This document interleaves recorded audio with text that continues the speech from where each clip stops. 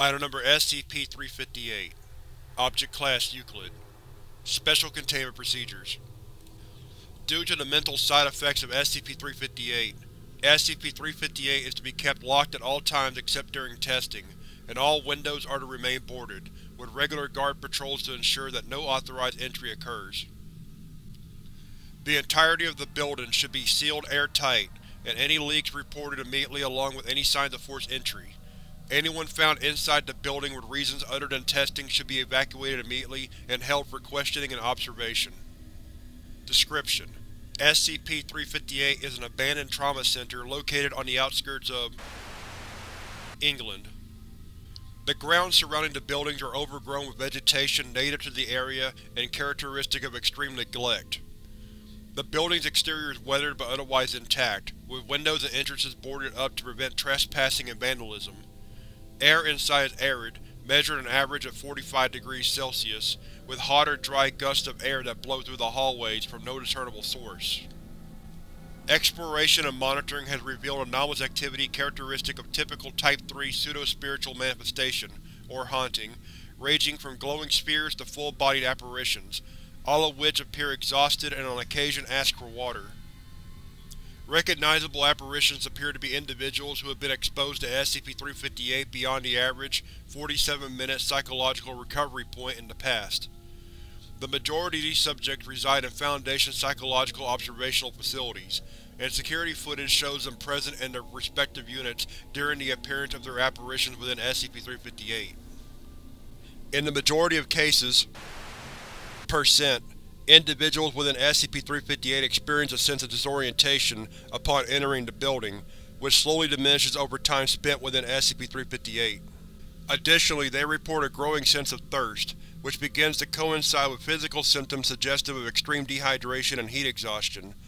These symptoms are not alleviated by hydration, even using a direct intravenous drip.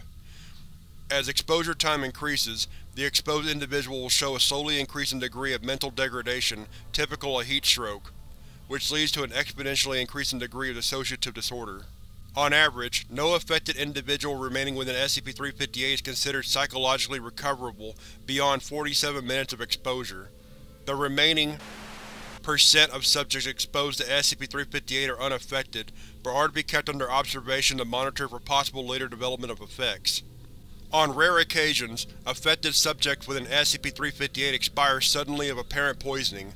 Autopsy in these cases always reveals the venom of one or more common North American desert-dwelling predators in the bloodstream, usually that of Crotalix atrox, the western diamondback rattlesnake.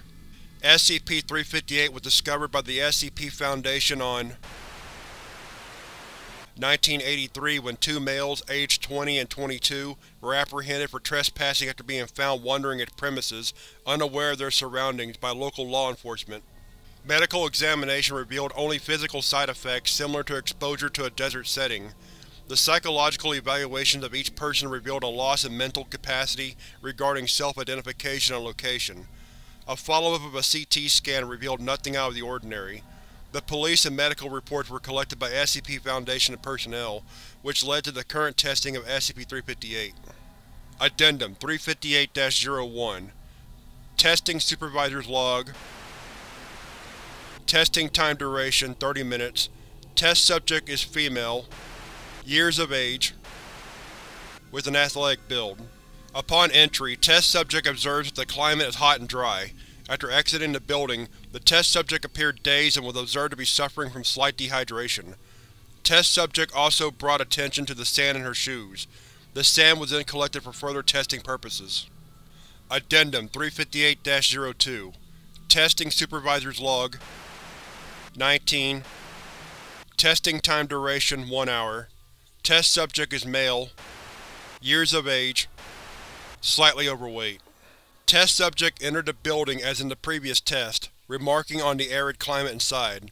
Further exploration revealed a layout not unlike that of any other hospital from the region and period. Upon exiting SCP-358, test subject began questioning who and where they were. Medical testing revealed that the subject was suffering from dehydration, and they were provided water to replenish lost fluids. Sand was recovered from the test subject's shoes. Test subject recovered fully in all areas except their mental state and remains at Psychological Observation Facility A. Addendum 358-03 Testing Supervisor's Log 19 Testing Time Duration 2 hours. Test subject is male. Years of age. Of a wiry stature. As in other testing, test subject began by observing a dry and hot climate on entering the building. Test subject orders were to examine the rooms of SCP-358. 1 hour into testing, subject began complaining of dehydration and appeared slightly confused. After a duration of 2 hours within SCP-358, communication from the test subject stopped, and D-Class personnel were sent in to retrieve subject. The D-Class located the subject in a room near the entrance, unconscious, and was recovered. Test subject regained consciousness soon after administration of an IV drip. Upon waking, subject was observed to be in a persistent vegetative state, unable to function, and was subsequently admitted to Psychological Observation Facility A. Blood tests revealed trace amounts of a highly poisonous rattlesnake venom found in bite victims of the deserts of Southern California. As noted in Addenda 358-01 and 358-02, subject's shoes were filled with sand. Addendum 358-04 On Security patrols captured video footage of a humanoid apparition in the North Hall of SCP-358 begging for water. Comparison of video footage confirms that the apparition appears to exhibit mannerisms and appearance identical to Test Subject C, whose test results are noted in Addendum 358-03. Subject C remains unresponsive in Psychological Observation Facility A, and demonstrated no change in behavior during the event.